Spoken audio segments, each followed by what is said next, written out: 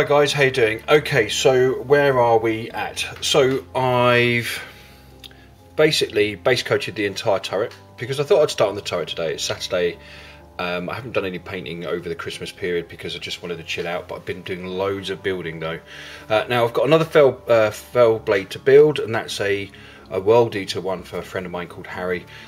Just waiting for some parts to turn up, but I thought in the meantime, while I'm doing that, this gives me a great chance to experiment with the Minitaire paints, because I've decided to only use those paints on this tank for now. And I thought what best way to test them out, or what better way to test them out, would be on this model, because it's got lots of flat surfaces, lots of rounded surfaces as well, some really high bits of detail that are put into it. So I thought I'd give it a go and play around with it, and so far I've been very happy. Now the black I absolutely love. It's got a really deep richness to it, and it's just such a lovely finish. Now I've tried this with a paintbrush and I've tried it with an airbrush as well, and either way it's come out really well. So I'm quite chuffed with that. The other colours have just been beautiful. Now, so what have I done? So I went round, I mixed some yellow and some white together. So I used this yellow here, irradiated yellow, along with skull white, mixed that together, and then I basically went round and just stippled areas, and then just painted bits, larger areas on here to give me some battle damage. I then mixed a red, and this is a beautiful red as well, angelic blood, and when it dries it has a real sort of rubiness to it, which you'll see whenever you get a hold of it, and a chocolate brown, and that gave me a sort of nice sort of base coat for the tank. So you know how when you see some paint that's worn away, there's always that nice brown underneath, so I've used that as the base, and then I've gone over the top of it with a metal to give me that sort of like three-dimensional chip paint effect and battle damage, and all in all it's come out really nicely. Now it still looks pretty, if you can see there, that is pretty nice, but it still needs a lot more doing to it.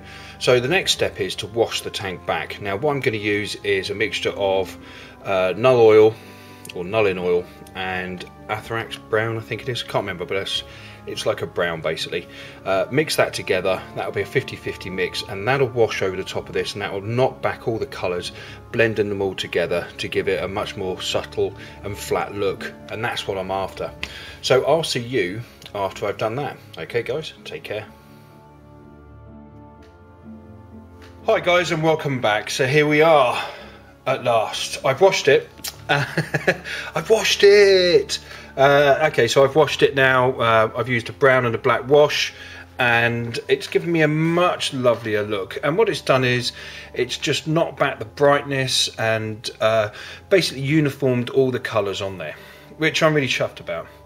And it gives it a really nice finished different look. So I've tried some different stuff with this because we wanted to show depth with painting techniques instead of chipping it away, and I think I've managed to achieve it.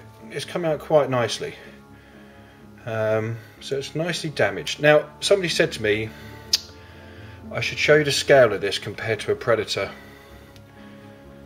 So that's a Predator turret, and that is the Fellblade turret, which is pretty cool.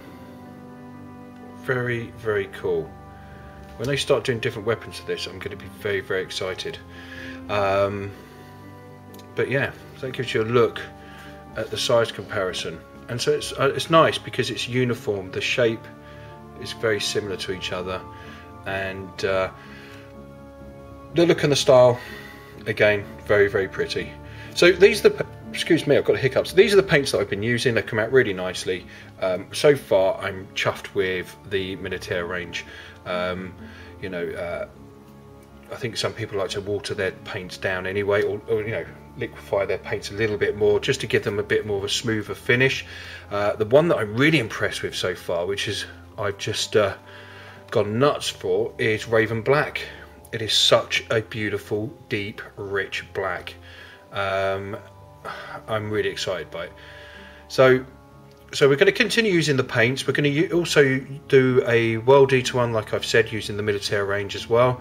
But for now, I've now got to detail this and finish it off, and then I'll be moving on to the main board.